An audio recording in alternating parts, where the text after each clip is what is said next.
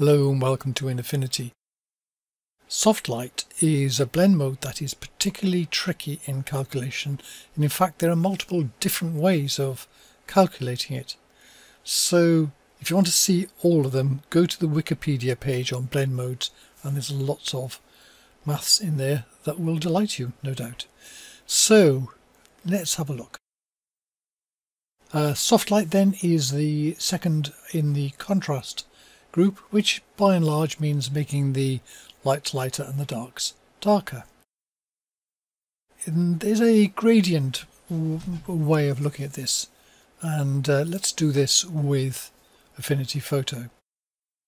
So let's take the base layer here, which goes from 0 to 1 across here, or from black to white. The blend layer on top goes in the vertical direction, so it's like the Y going from 0 to 1.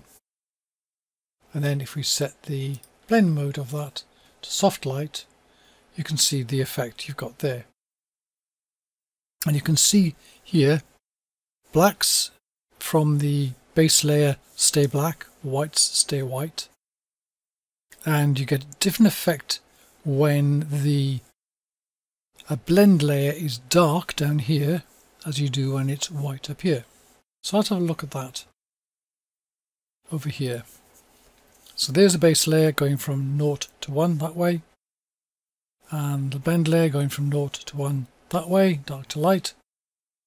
And when we blend them together, we get this. So we got this, so when base is 0, when it's dark, it's always going to be dark. Doesn't matter what the blend layer is. Similarly, when the base is white, this is white, which is nice because it means it preserves the blacks and the whites. So what else?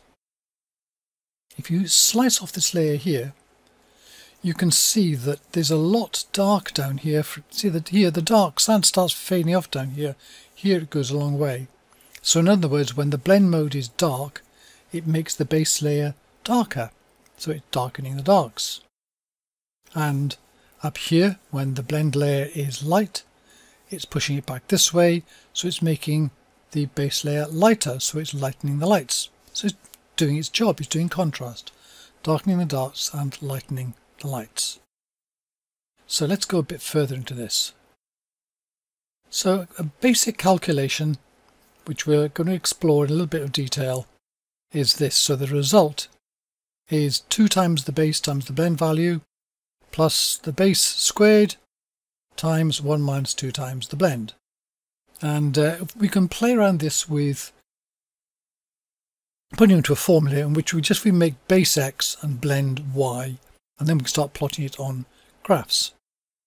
And we do this. In fact, when you plot it, because you've got x and y's in here for a third variable, which is a result, you need a 3D plotter. And if you look online, you'll find a number of plots. So I used one here called geogebra.org/3D. So here's that formula from the previous page. Twice the base times the blend plus 1 minus 2 times the blend times the base squared. And if you put that into a 3D plotter, you get this. So you've got the base going in this direction, the blend going backwards that way, and upwards you got the calculated result. So what does this work out like? Well, a way to do this is start setting x's and y's to 0 and see what happens. So down here, if I set x to 0, then any value up or down here is always still going to be x0, like that up here. But it's always going to be 0, and you can, of course, because you stick x is 0 there and there, the result's going to be 0. And this is what holds the blacks to be black. At the other end, we got x is 1, then r is 1. So put 1 in here, you get 2y.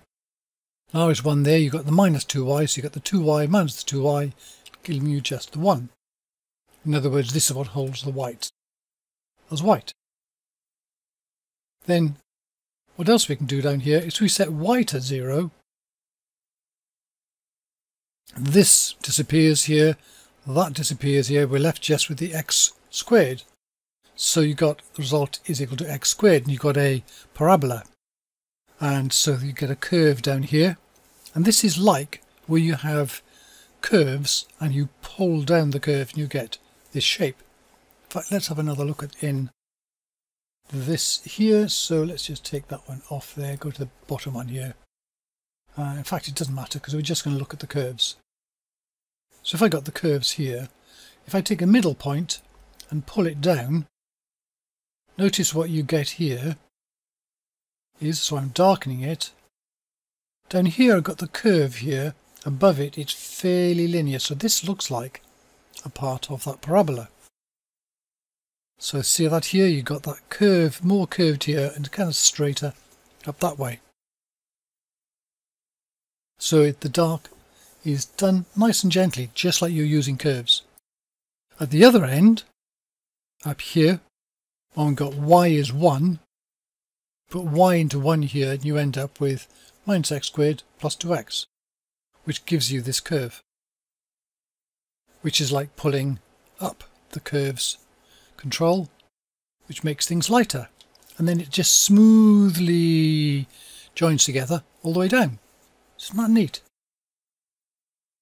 So, just in terms of this, in terms of the mass, that quadratic parabola here, that's the parabola shape.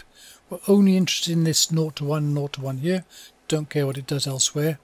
So we got that shape of the curves being pulled down. The other way around, we effectively got the parabola going up and over this way. And now we've got the shape of the curves being pulled up. So that's quite fun. However, you may notice here, effectively the weighting is towards the blacks, which is kind of good. Up here, its weighting is pulled up to here. Would be nice if the weighting came down here. And like that. And for that, we'd need a different equation here. We need to y equals x to the 0.5, in other words, the square root of x. And in fact, the way that it's calculated by Photoshop and maybe even Affinity Photo is you have that initial one like this, but also, because that's when it's darker, because the blend is less than 0.5, and otherwise you've got a different formula, which is this one, which you get this one in here. Again, just substitute base for x and blend for y, and you'll get the result. And so this is what that works out at. Take that equation and you've got this here. You've got funny stuff down here, but you have got this up here. Wouldn't it be nice if we just take the upper bit of this and then use the other one down here? So like this. So that other one, so the previous one we take the top bit, so when blend is greater than 0.5, and this one we take the bit down here when the blend is less than 0.5. And you glue them together. What we're going to get is the blue one, which goes up here and it goes underneath the red there, and the red one here, which goes kind of underneath there. And by snipping them together with the power of Affinity Photo, of course, we get it looking like this. So we've got a smooth surface, so we've got a smooth transition, but now the curve goes this way as before, but there it goes up more down towards the blacks rather than going up towards the whites. And that's how we make the soft light blend mode. Just one more note. In the W3C there is another formula. So we've got this calculation here, which is a bit more complex because you also got a G in here, which is all this stuff as well. So in other words, it's just even more of the same sort of thing, and you could work this out in a similar way. Anyway, that's it. I hope you found that interesting, and thank you very much for watching.